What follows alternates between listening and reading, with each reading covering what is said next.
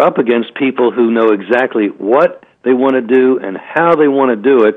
We've had 4 years to watch them when they were somewhat guarded, but now, certainly for Obama, he doesn't care, and you can tell already he's making his moves, and it's not going to be pretty. And I'm getting this sense, and certainly Greg, and I'm sure Stan, you've heard it as well. There are more. I've never heard so many people talk about the fact that they think that there's inevitably going to be some kind of social implosion, some kind of neighbor against neighbor, that these folks in power are seeking that kind of a confrontation, and that it would be a wonderful surprise if it did not happen.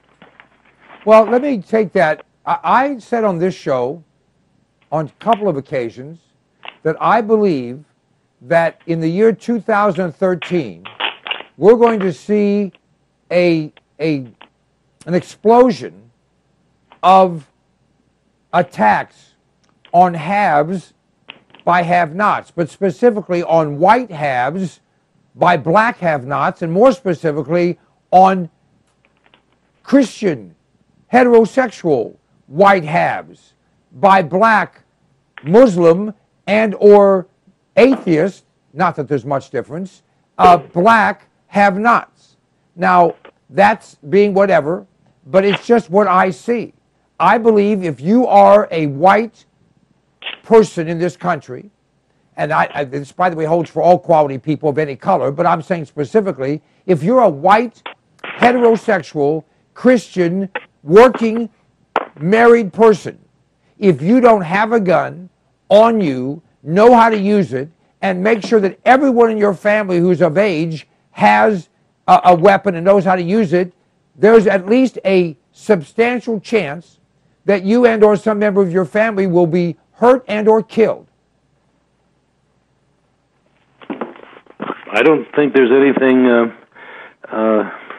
stretching to say that. I think there are people that really want to bring violence about because they see that as the engine of social change. That's exactly the target for the Alinskyites. And I think they must figure that they've got their guy in power, and they will then have at least some of the agencies of the police powers of the state at their back, and this is the time to go for it.